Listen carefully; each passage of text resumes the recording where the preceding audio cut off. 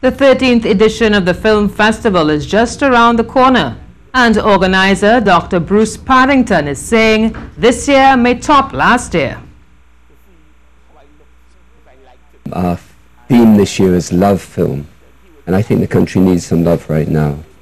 And films can portray so many emotions, it can educate, it can entertain. And we're going to be showing films mainly from the Caribbean, but a lot of films from Trinidad and Tobago. Yes. And a few films from world cinema as well. Yes. It's a must-see event on the national calendar. It's going to be our 13th edition.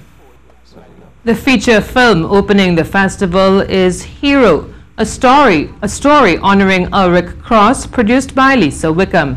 She says the project was an evolving one.